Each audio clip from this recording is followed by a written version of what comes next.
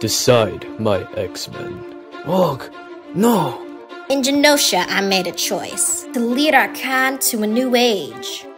I stand by that choice. Rogue, do not turn your back on family. You were gone, gal. None of you were there the day Genosha fell. Wait. What did you just say? Huh? None of you were there the day Genosha fell? But I was there. I saved your life, Rogue. I'm the reason you're still here. Oh yeah, I forgot about that. What does that make me? Am I just a side character? Yes, sugar. That's not very nice. You're not very nice. But I've been with you ever since that day we met. Stop making valid claims. I'm supposed to be betraying y'all in this episode. But we're a family. Nuh-uh, blue elf. Old man cheater. What was that, Kurt? That or being abandoned and abused by your own mom? Ultimate gasp! That's too far, Rogue.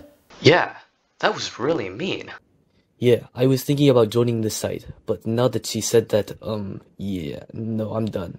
What the hell, Rogue? Even I'm not that mean. Yeah, that is strangely true. Everyone, I think we should leave.